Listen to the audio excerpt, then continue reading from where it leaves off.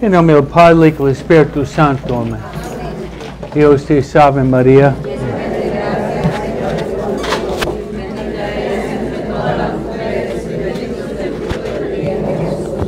Santa María, Madre de Dios, ruega por nosotros. Amén. Ven Espíritu Santo y llena los corazones de tus fieles. Vía tu Espíritu serán criados. Oremos. Oh Dios, que has iluminado los corazones de tus fieles con luz del Espíritu Santo, danos gustar todo lo recto según mi espíritu y gozar siempre de sus consuelos por Cristo nuestro Señor. Amén. Nuestra Señora Guadalupe, Ruega por nosotros. San José, Ruega por nosotros. Santa Ignacia Loyola, Ruega por nosotros. Nuestra Señora del Rosario. Buenas tardes. Tienes celular. Y estamos tocando los 10 mandamientos. Hemos llegado casi al final. Si pueden abrir sus ojos. Y no agarrar eso todavía porque no. Ya, se puede regresarlo. Vamos a terminar la hoja con los 10 mandamientos. Y después entrar en otro tema hoy, Dios mediante. Que pueden abrir su hoja. Hemos llegado a la tercera página, ¿no? Sí. Si tiene lápiz, voy a leer. Después vamos a...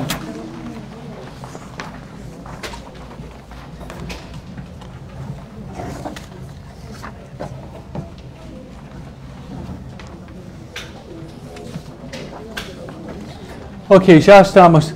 Los 10 mandamientos, realmente es muy provechoso aprenderse de memoria los 10 mandamientos. De las inagotables gracias. Ok, ¿alguien no tiene loca? Ok, Teresa, ¿se puede? Si queremos las gracias que brotan de los sacramentos. Confesión de mandamientos. Igual de importante es ponerlos en práctica. Vamos a enumerar los 10 mandamientos en el orden adecuado y esforcémonos por memorizarlos. Con la gracia de Dios y nuestra buena voluntad, todo es posible. Ok, los 10 mandamientos.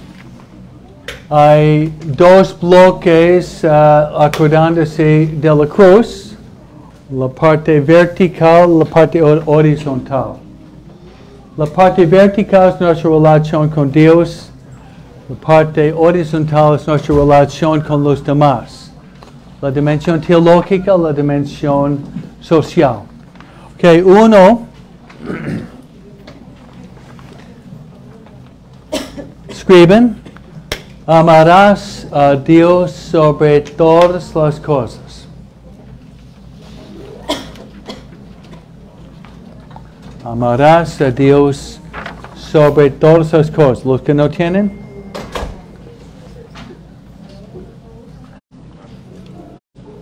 A mí me gusta mucho el idioma.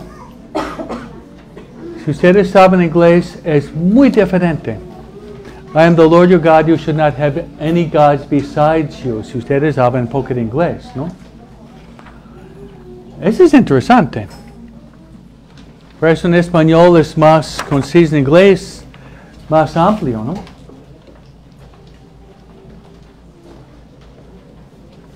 Es interesante, ¿no? I am the Lord your God, you shall not have any gods besides you. En español, amarás a Dios sobre todas las cosas. En español es muy genérico, en inglés es más detallado, ¿no? Sería bueno memorizar los dos, ¿no? Sí, padre. Amén o amén, ¿no? Interesante, enriquece su propio horizonte saber los dos idiomas, ¿no? Pero en inglés es más amplio. Si van a ver la hoja que yo le doy, está relacionada más con la definición en inglés, ¿no?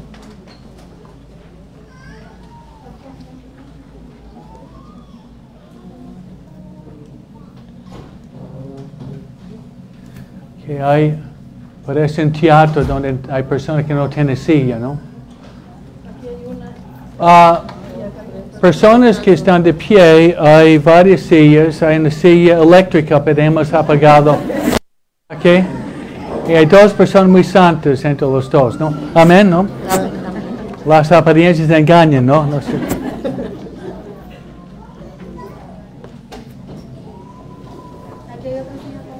Ok, otra silla. ¿Eléctrica? Ok, no.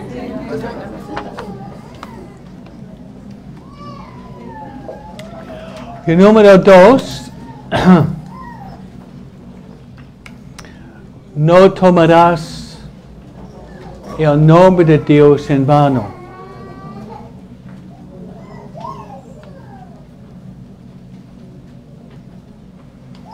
La importancia del nombre de Dios. El nombre de Dios es sagrado. Los judíos podían decir el nombre de Dios una vez por año, el sumo sacerdote en el templo, en el sanctum, el nombre era Yahvé. Dios santo. Y si uno decía el nombre de Dios, fuera las piedras, ¿no? La matanza. El nombre de Dios es muy sagrado. Tercero. ¿Cómo? ¿Otra vez? Santificarás las fiestas. Ustedes estaban usando futuro. ¿Sabe la gramática bien? ¿No? Es interesante. Yo pienso que el mayoría de ustedes estaban hablando usando el infinitivo, pero no el futuro. Pero normalmente se utiliza el futuro. ¿Entiende, Blanca? Uno dice santificar es el verbo, pero ustedes dicen santificarás es el futuro de la palabra santificar. Eso me gusta más, porque vamos a tratar de santificarlo. ¿Le gusta mi conocimiento del idioma? Sí, padre. Son matices, ¿no? Matices. Santificarás las fiestas. Santificar las fiestas, ¿no? ¿No, Alma? Sí, padre. Queremos tratar por lo menos. Ese es número 1, 2 y 3. Es la parte vertical. Nuestra relación con Dios, subiendo por arriba. Ya llegamos al cuarto mandamiento, el mandamiento que sus hijos les encanta. Es el mandamiento que sus hijos les encanta.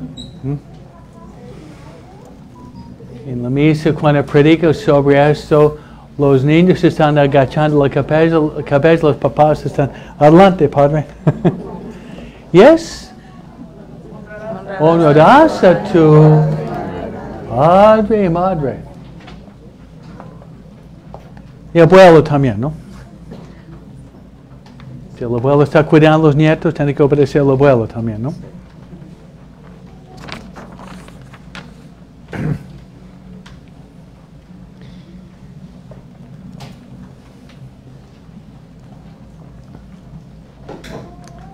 El quinto mandamiento es: No matarás.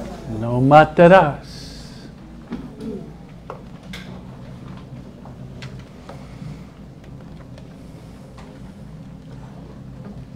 Se puede matar con la lengua, ¿no? Sí. No tiene hueso, pero rompe, ¿no? Sí. Quinto. Ok, el sexto mandamiento, ¿cuál es? Okay, los impuros. Pero es muy importante ese, padre, porque a veces los niños se confunden. Para un adulto es no fornicarás. Sí. Pero para los niños sí es no cometerás actos. Sí. Lo entienden Pero sabe también en inglés. ¿Sabe cuál es en inglés? Do not commit adultery. Esto es el noveno en español. Muy interesante. Deberíamos escribir un libro sobre esto, ¿no? ¿Alguien sabe la diferencia entre adulterio y fornicación? Sí, padre.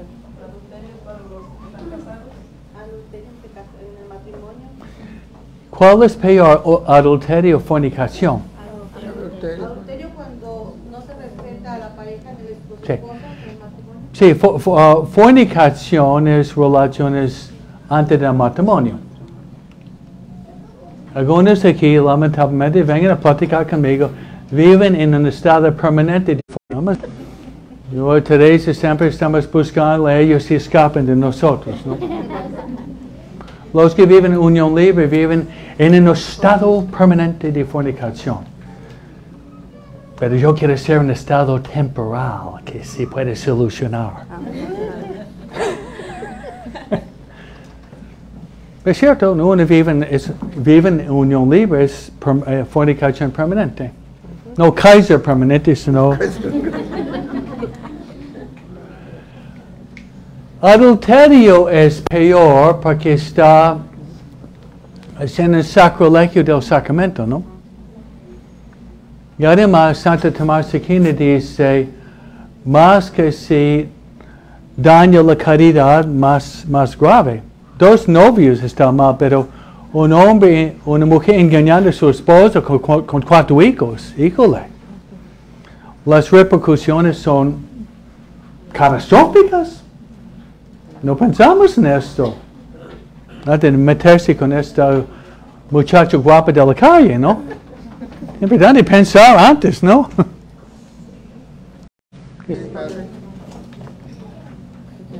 Esa es otra diferencia entre inglés y español, ¿no? Entonces, ¿cuál es el noveno, padre, en inglés? You shall not covet your neighbor's wife. Muy diferente. Es la mujer de tu prójimo. Es diferente. Yo digo muy diferente. Por eso deben aprender los dos, ¿no? Y ponerlo en práctica.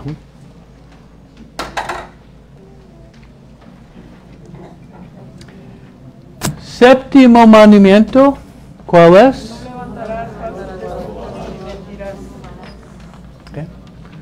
No levantarás falsos testimonios ni mentirás.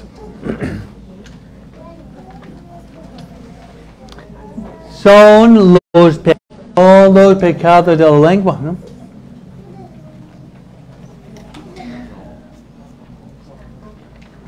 Hagan una prueba, pasar un día tapando la boca y cuántos pecados evitamos en un día, por lo menos 100, ¿no? Probablemente, muchas veces pecamos con la lengua. Señor, hágame sordo mudo, ¿no?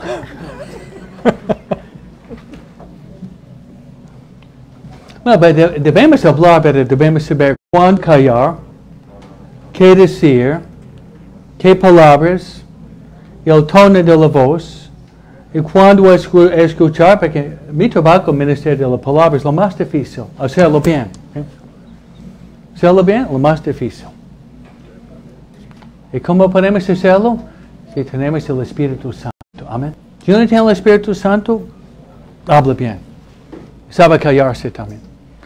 Y sabe el tono de la voz, ¿no? A veces como mamás, no es simplemente lo que decimos, sino es la manera. Mami, ¿por qué estás gritando? No estoy gritando.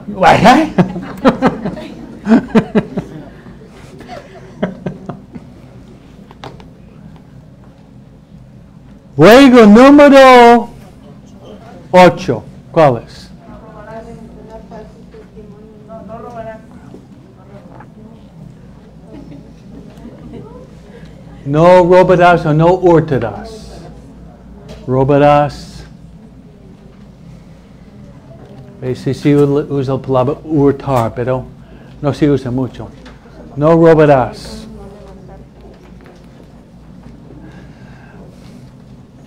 Y dicen los americanos, a 5-finger discount, ¿eh? Descuento de 5 dedos, ¿no? Inglés nuevoyorquino, ¿no? Noveno. No desearás la mujer.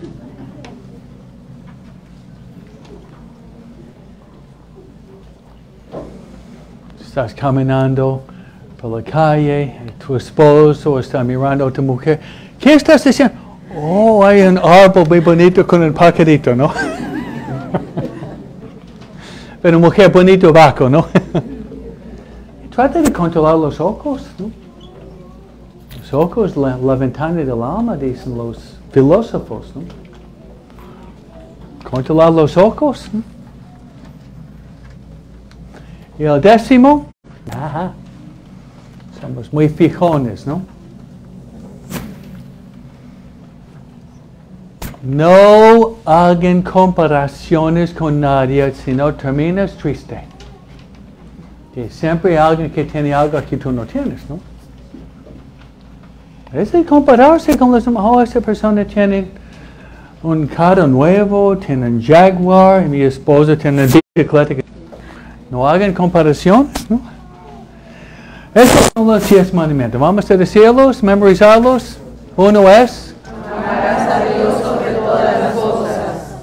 2, 3, Santificarás las fiestas. 4, Honrarás a tu padre y a tu madre. 5, No matarás. 6, No cometerás actos impuros. 7, No levantarás falsos testimonios ni mentiras. 8, No robarás. 9, No desearás la mujer de tu prójimo. 10. No codiciarás las cosas ajenas. Ok, listo, que listo. Vamos a entrar en el primer mandamiento. Irene y Teresa, que me van a ayudar, porque ya terminamos, vamos a repetir las otras.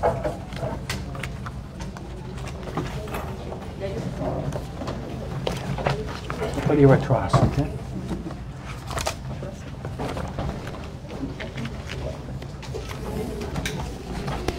Ok. Usted empezando aquí.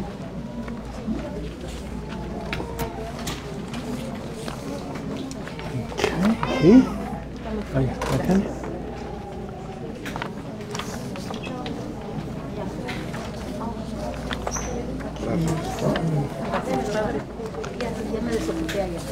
Ok, usted puede tomar la mitad.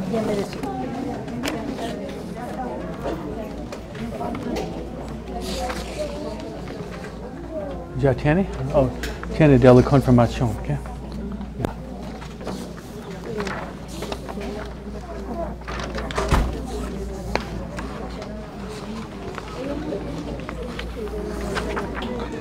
¿No tienen ustedes?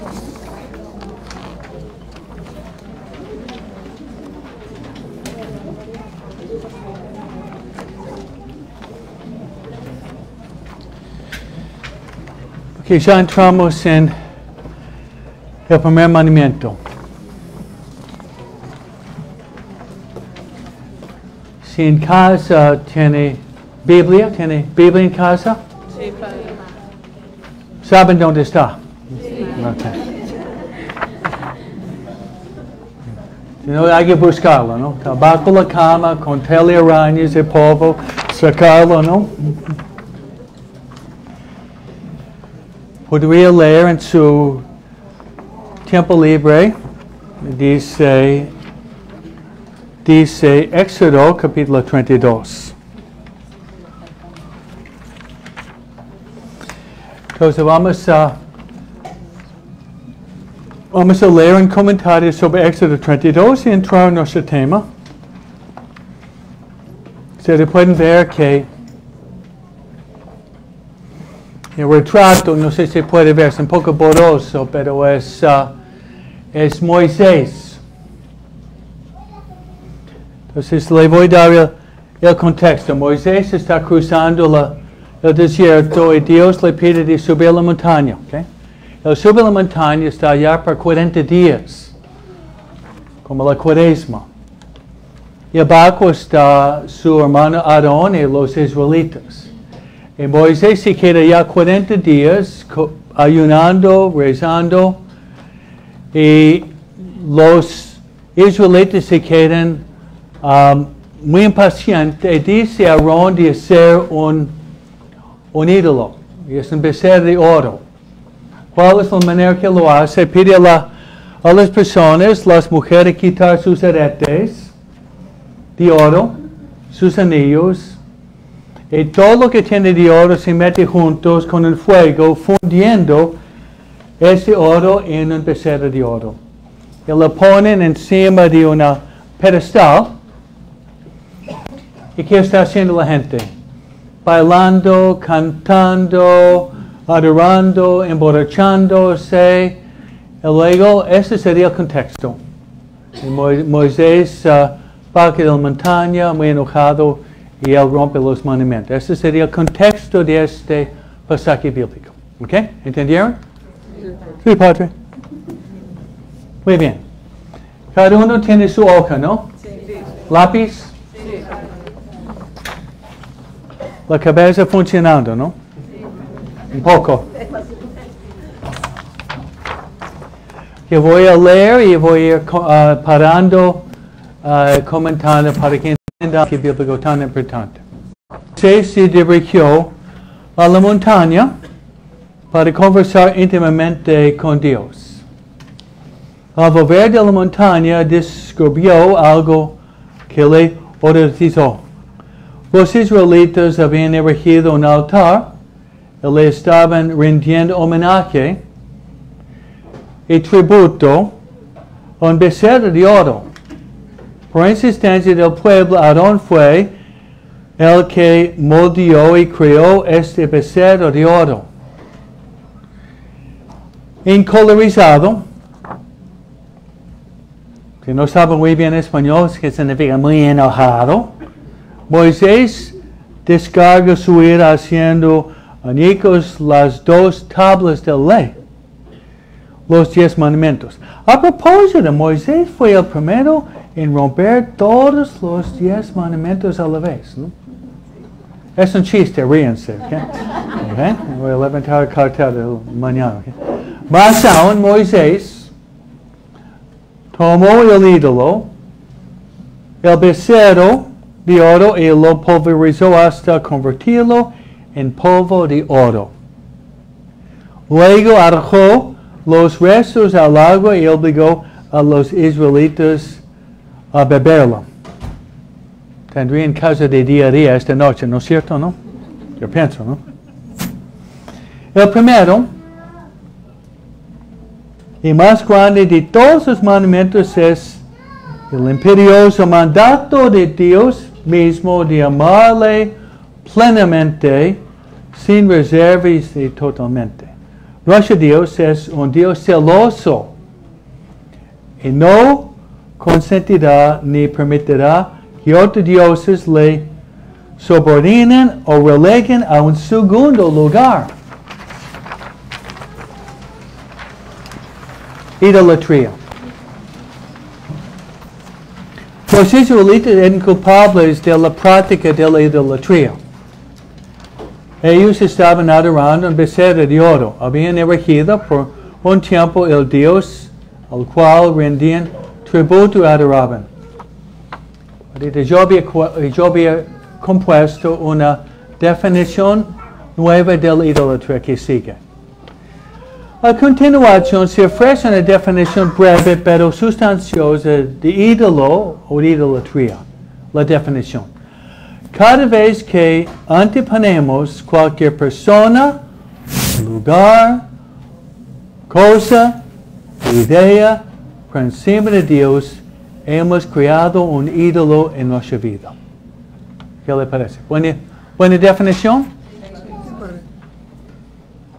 Cualquier persona, cosa, lugar, idea encima de Dios es idolatría. Si van a ver que mi interpretación empieza con las ideas. ¿Ok? Ídolo empieza aquí. Después se traslada en decisiones y acciones. Acciones forman hábitos. Hábitos, la personalidad y finalmente nuestro destino. Es la dinámica. Una idea se transforma en un concepto, ese concepto en una decisión, la decisión en una acción, la acción que se repite se forma un hábito, un buen hábito es una virtud, un mal hábito es un vicio, esa forma la personalidad y al fin termina su destino. ¿Qué le parece? Repítenlo.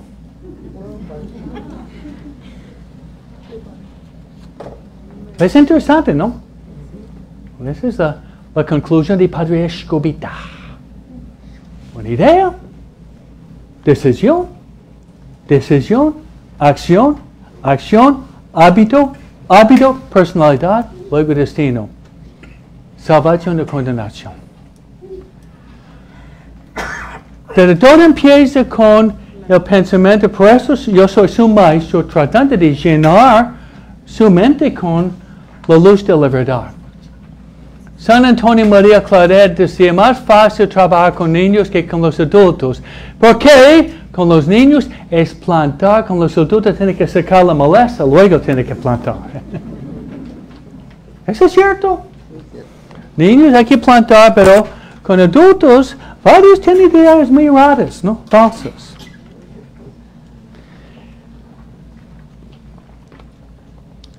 ¿Alguien aquí fue a la misa ayer a las 2 de la tarde? ¿No? Nadie. ¿Eh? ¿Nadie? ¿Quién rezó la misa? Okay. Hablé contra el transgenderismo, ¿no es cierto? Plática muy importante para nosotros. Hablé muy claro, ¿no? Pues en la Biblia, diciendo que transgenderismo, la escuela, cambiando nombre, cambiando sexualidad, viene el diablo, ¿no? Y la prueba fue la primera lectura del Evangelio. Yo pensé que todo el mundo me entendió hacia sus niños, ¿no?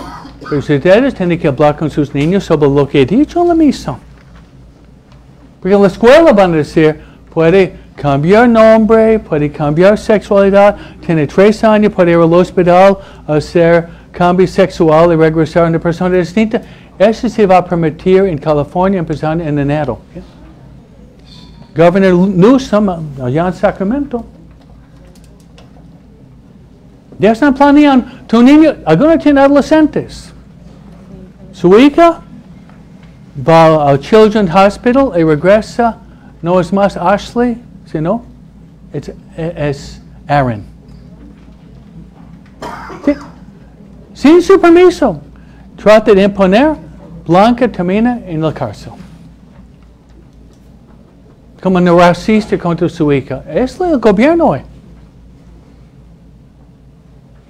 Y mi miedo es que ustedes que vienen de México o Guatemala no dominan muy bien inglés, no saben lo que está pasando en la cultura. Yo nací aquí.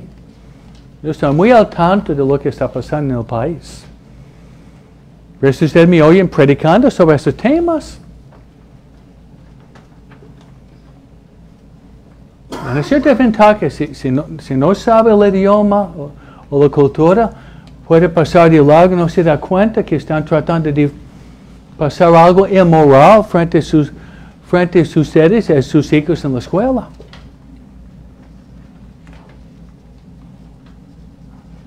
Por eso estamos aquí para tratar de salvar a sus hijos. Amén. En la unidad de fuerza. Si estamos unidos, ustedes con la iglesia, conmigo, vamos a ganar la batalla. Amén. Pero debemos estar unidos nosotros, es un oasis de salvación aquí. Pero salimos afuera, perdón, es una cueva de lobos. Pero debemos reconocer cuáles son los lobos y voy a poner los pastores enfrente protegiendo las ovejas, ¿sí o no? Amén. Yeah.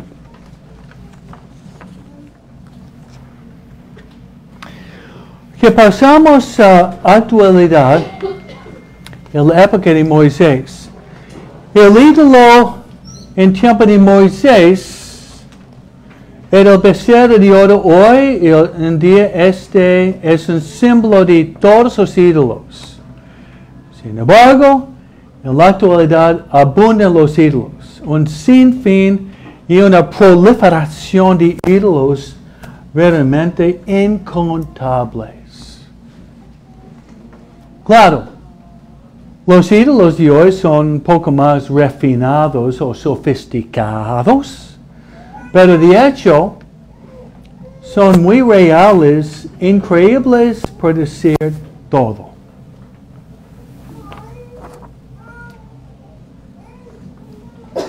¿Qué voy a decir hoy al leer, lo explico antes, es el concepto que sigue hoy día.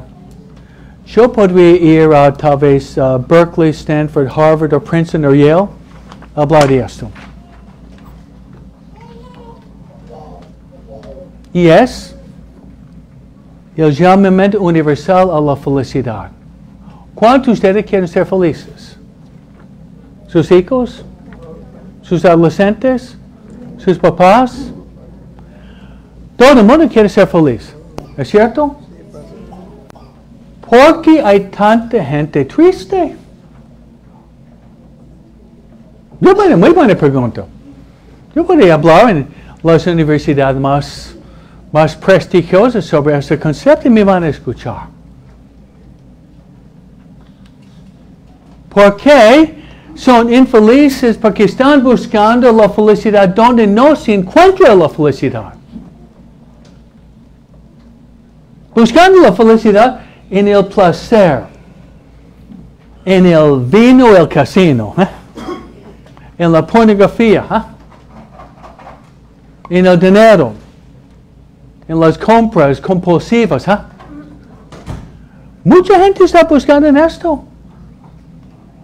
Claro, uno puede comprar placer, pero no puede comprar la felicidad. La felicidad viene de Dios. Persona más pobre en el mundo podría ser la persona más rica por dentro si tiene Dios. La persona más rica en el mundo podría ser la persona más infeliz si no tiene Dios. El hombre más rico, el hombre más pobre termina en el mismo lugar 2 metros bajo la tierra. Nadie se escapa del fantasma de la muerte. Estoy hablando en forma poética, pero muy real, ¿no, Blanca? Eso es cierto.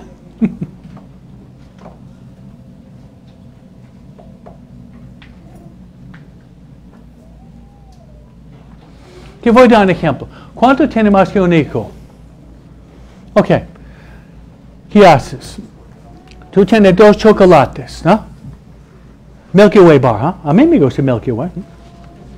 Ok, 2 chocolates. Que tú, un día, tú comes los 2. ¿Y tu hermanito en la doctrina? No. Que vaya a freír churro, ¿ok? Otro día, y tú ves que tu pobre Agustín está triste porque le gusta el chocolate. Y el día después, tiene 2, tú das uno a él y uno para ti. Tú eres mucho más feliz compartiendo. ¿No es cierto? Mi mamá, que tiene 39 nietos, mucha experiencia con niños, decía, how difficult it is to teach children to share. Speak English? Mi mamá, 93 años, ¿no? Qué difícil es enseñar a los niños a compartir. Nacemos egoístas.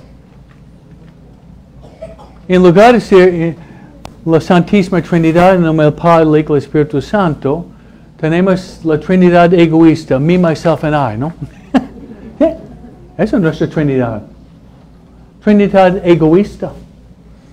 Esos niños saben cuando han podido superarse compartiendo, uno come poco menos, pero el alma está llena de felicidad. ¿No es cierto?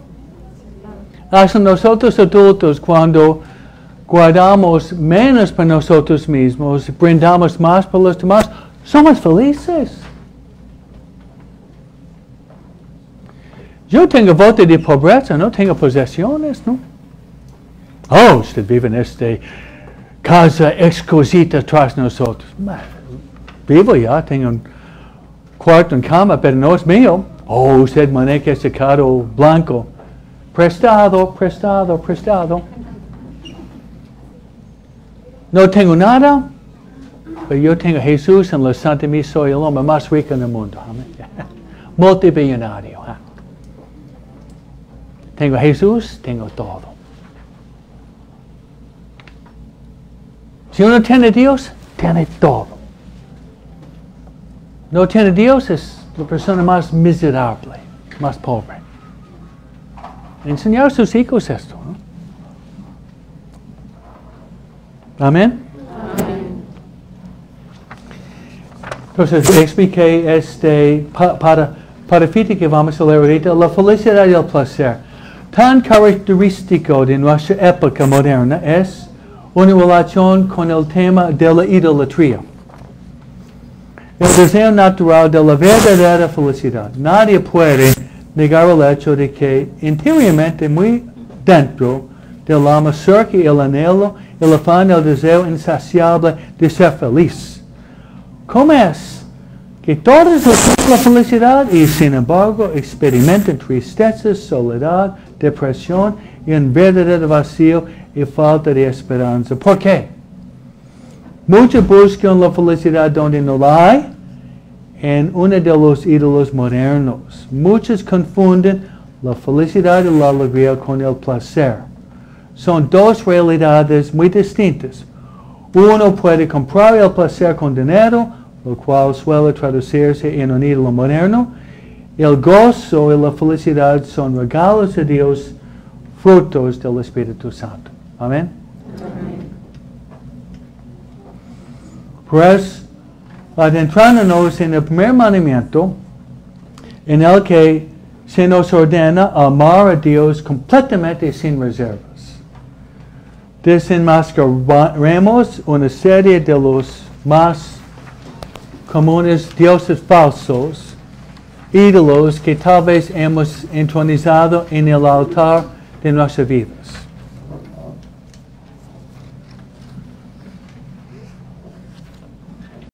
Ustedes que saben algo de griego, la interpretación etimológica de filosofía. Filosofía. Filia significa amor, Sofía significa sabiduría. Es el amor de la sabiduría. ¿Le gusta? Entonces la palabra filosofía, filia, amor, Sofía, sabiduría. El amor a la sabiduría.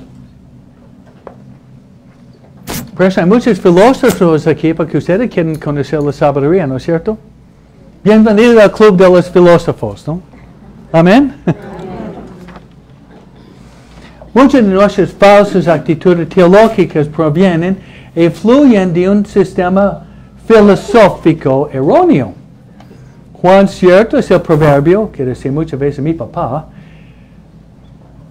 muchas veces decía, the thought is the father of the deed. El pensamiento es el padre del hecho.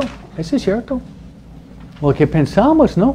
Hacemos, repetimos, hábitos, vicios y virtudes, formando la personalidad y luego el destino.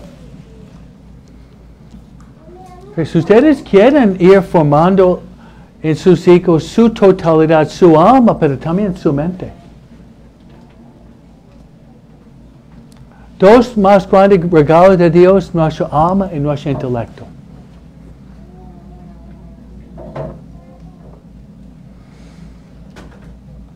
Seguir educando a sus hijos que no caigan en la flojera mental. Años atrás está enseñando confirmación por 30 años, ¿no? Entonces estoy enseñando niños que yo tenía los papás hace 20 años ya, en la doctrina, ¿no?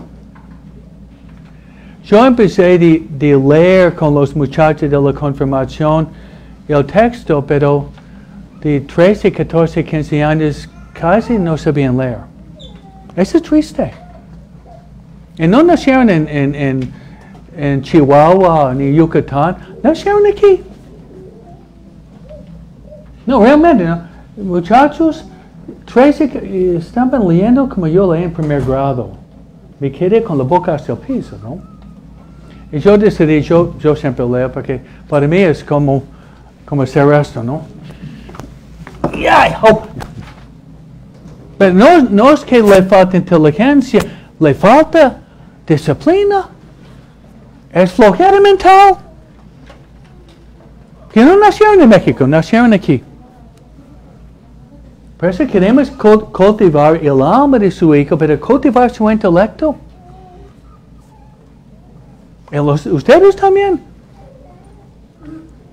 Estamos aquí para ir educándonos en forma total.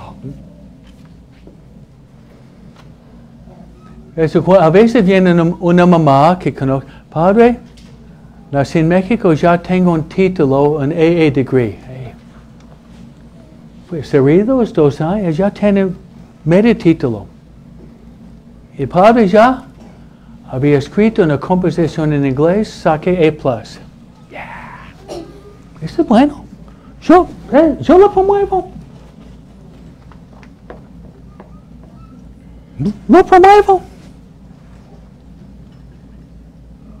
Por eso, cultivar nuestro intelecto, llenar nuestro intelecto con la luz de la verdad.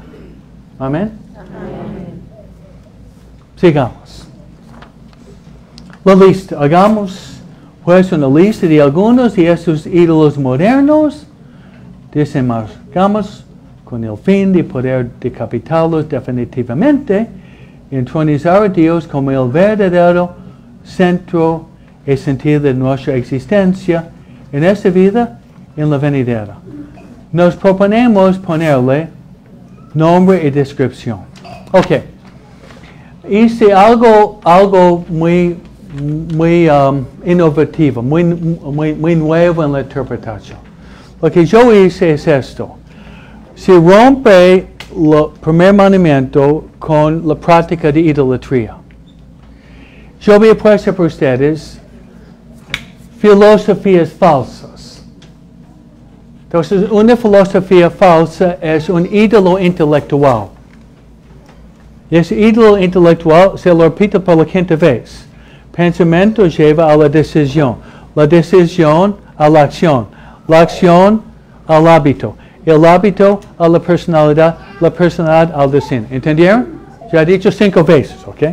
Entonces mi manera de hacerlo es único. Nunca van a escuchar una manera, pero yo llegué a la conclusión, nos portamos mal porque empezamos con pensamientos malos.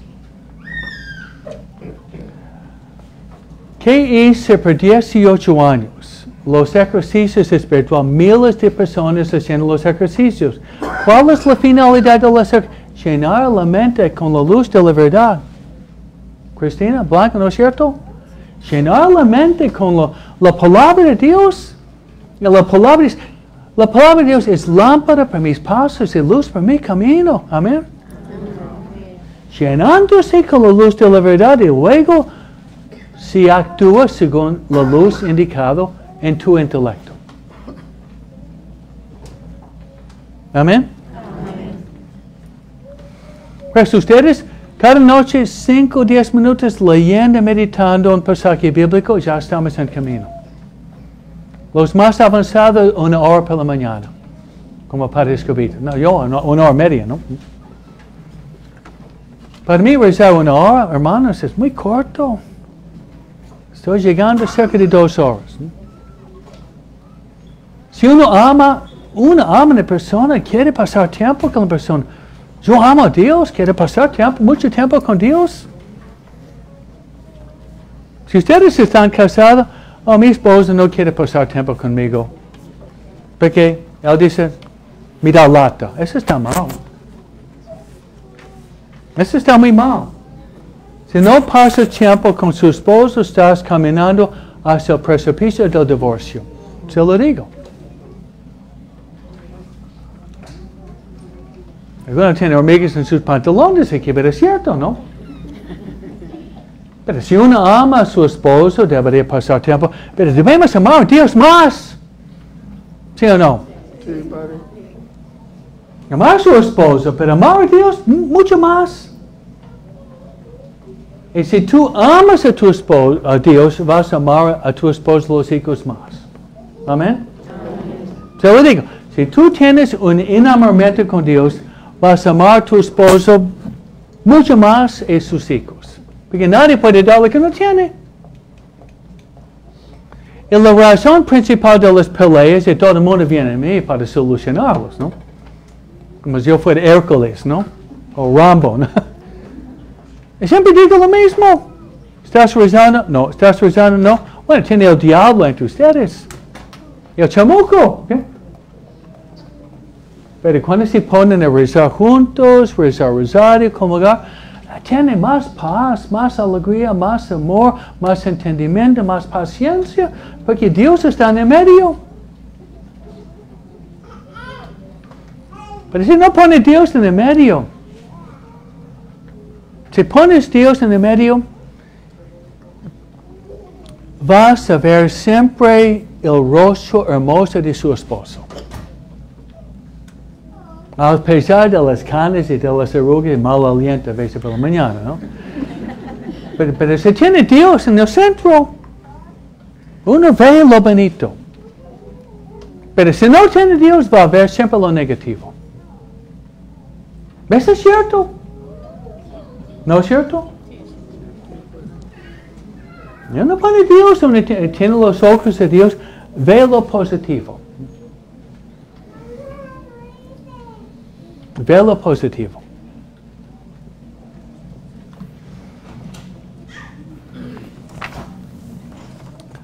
Ok, ya llegamos a la lista. Esta va a llevar a una o dos clases, pero quiero empezar por lo menos con uno de ellos.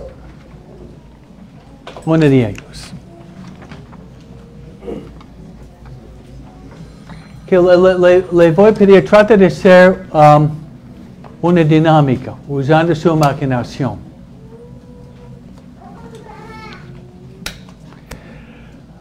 Que ¿cuántos de ustedes nacieron en México? Todo menos yo, ¿no? Yo nací en Michigan, no Michoacán. Michigan, no Michoacán. La ciudad de los autos, ¿no?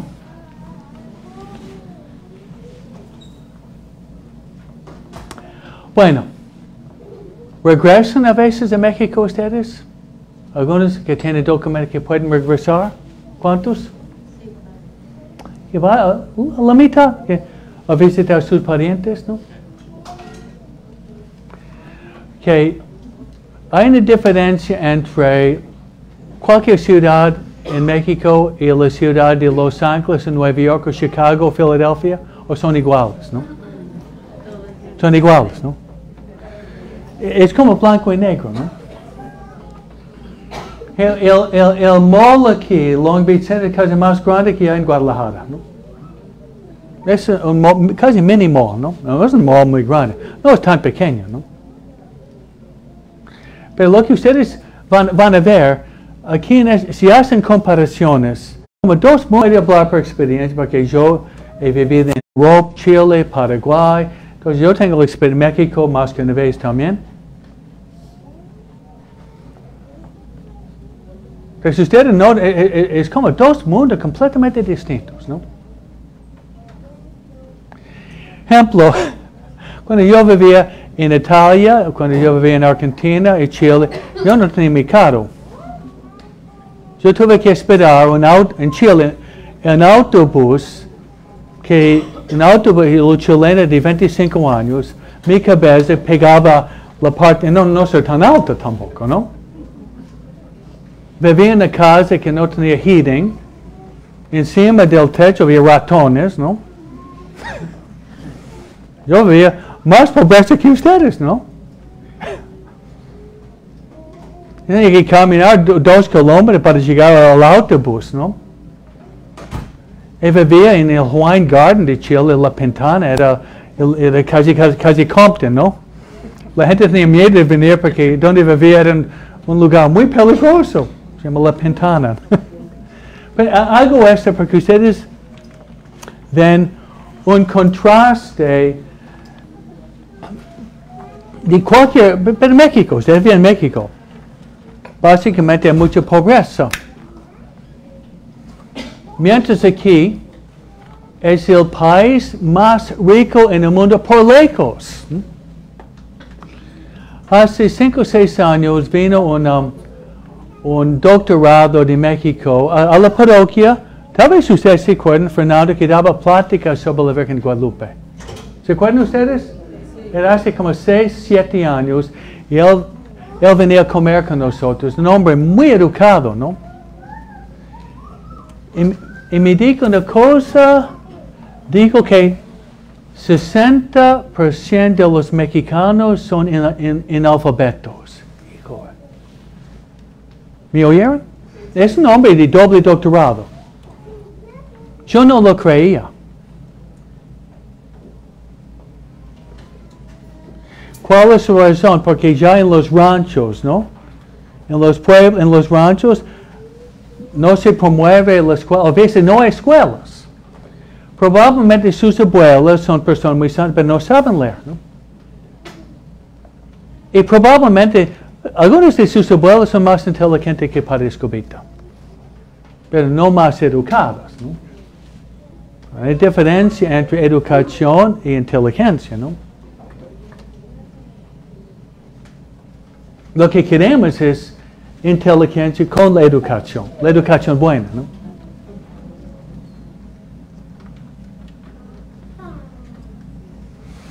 Entonces, es una introducción de número 1, es materialismo. ¿Podemos dar una definición? ¿Me dan permiso? Sí, claro. Materialismo es cuando ponemos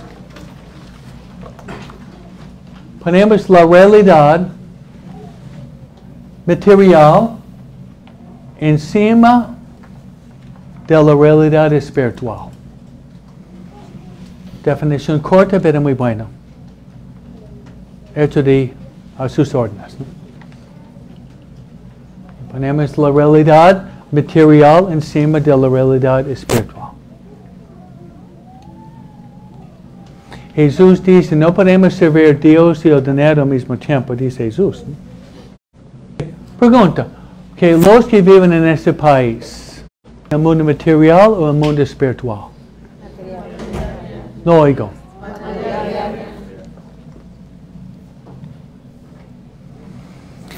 Que yo voy a dar una interpretación de lo que está pasando en el mundo. Todos pasamos por el COVID, ¿no es cierto? 3 años.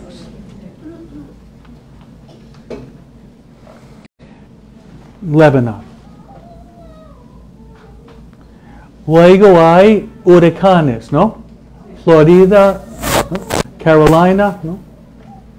Y ya está preparando otro Milton por Florida otra vez, ¿saben eso, no? Ustedes van a decir que eso es un hecho de la naturaleza, sí. Pero eso viene de Dios. Y soy el único que lo dice.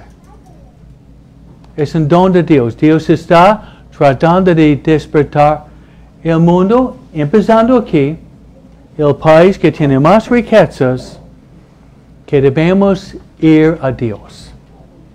Amén. Es mi interpretación. No, Padre, eso es algo astronómico, viene de la naturaleza. Sí.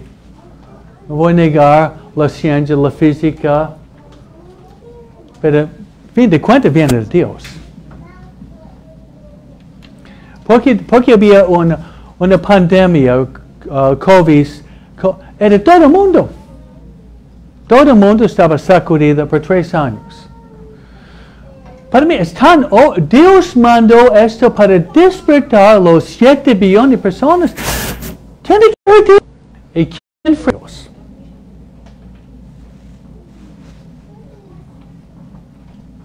Por eso dice el Concilio Vaticano II, hay que saber leer los signos de los tiempos. Cuando estabas en mi hora santa por 2 o 3 días, eso vino a mi mente. Esa tragedia viene porque estamos alejándonos de Dios. Y nadie hace la conexión menos para Escobito. Soy el único, ¿no? Es una bendición. Dios manda pruebas por nuestra salvación, como el libro de Job que estuvimos leyendo por 2 semanas en la misa. Algunos vienen a misa diaria, estamos escuchando el libro de Job, ¿no es cierto? Por 2 semanas. Lo que está pasando en Florida, en Carolina, es la historia de Job. Pero uno lee la Biblia y ve la conexión entre la Biblia y la realidad moderna.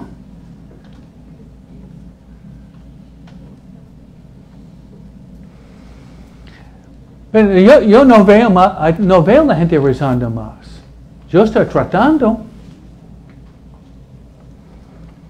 Y hoy, yo pienso que nadie sabe, mira, para descubrir, hoy es Nuestra Señora del Rosario, hoy. Vayan a comprar mi libro en la oficina sobre el Rosario, vayan a comprarlo. Vayan a comprarlo. Hoy, hermanos, nos acordamos de la victoria mariana casi más grande en el mundo. Se llama la batalla de Lepanto. ¿Lepanto? Ok, ¿quién? Ok, usted puede leerlo. Los musulmanes de Turquía ya tenían planeado de conquistar a los católicos. Tenía la armada más fuerte en el mundo. Más fuerte en el mundo, con soldados, esclavos, cañones, pistolas, rifles, esclavos para remar, naves.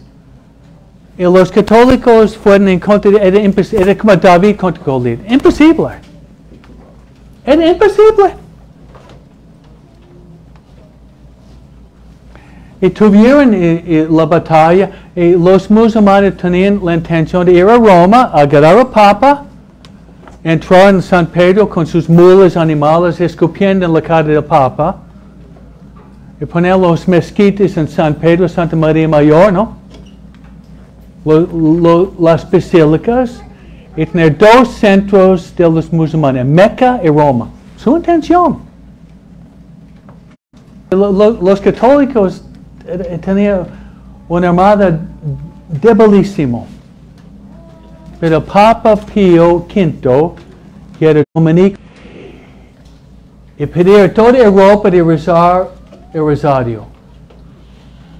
Al principio los católicos pedían, y cambiaron el viento en favor de los católicos.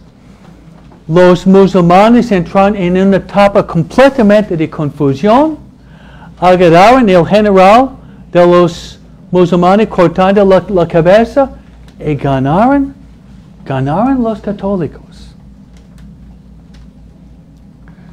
Ustedes son católicos, ¿no? Debido a la Virgen de Guadalupe, Padre Escobita, debido a la victoria, porque yo tengo sangre 99% Caucasian, blanco, ¿no? Ustedes aquí por la Virgen de Guadalupe, yo por la Virgen de Rosario.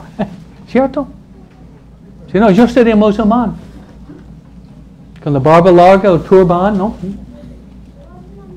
Adorando a Allah con Mahoma. Eso hubiera pasado. Fue la victoria del Rosario. El Papa supo por dentro que ganó, y él dijo, debemos dar gracias por la victoria fue de la Virgen María. Y estableció la fiesta de la Virgen el 7 de octubre que celebramos hoy día.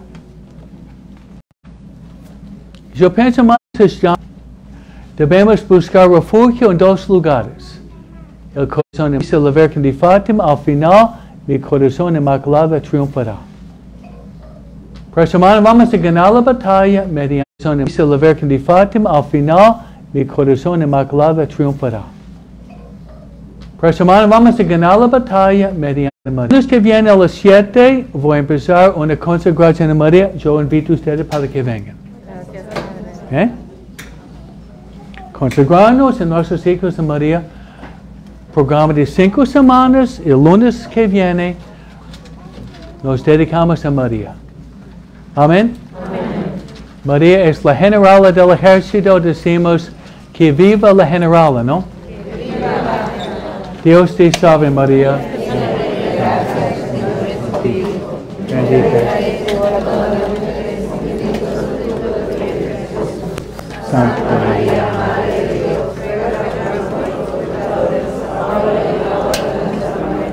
Señor esté con vosotros.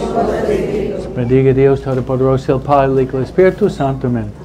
Que Dios lo bendiga.